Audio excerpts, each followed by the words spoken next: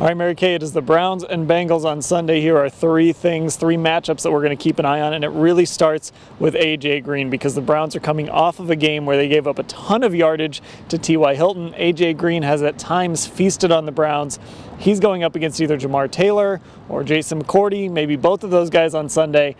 And that could be the guy that determines this matchup, honestly. Yeah, you know, look what happened with Antonio Brown in the first game. He had 182 yards. Like you said, T.Y. Hilton, 153 yards. And A.J. Green is coming off of a game in which he had 10 catches for 111 yards versus the Packers.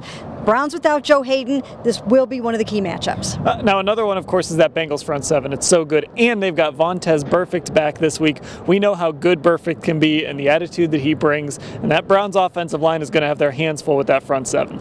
Well, they had 6 sacks last week against the Packers. So this is going to be, it could be a long afternoon. And as we have talked about, Vontaze Burfict is coming off of a 3-game suspension. He's going to be ready to roll and have a little bit of a nasty streak.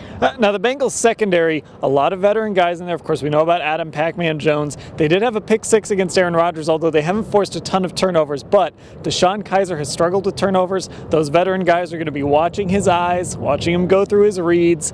He's got to be very careful out there against that secondary. Absolutely. He already has 7 interceptions this season, 3 in each of the last 2 games, although one came on a Hail Mary at the end of the game, so I don't know if that really counts. But 7 interceptions, that's kind of a lot.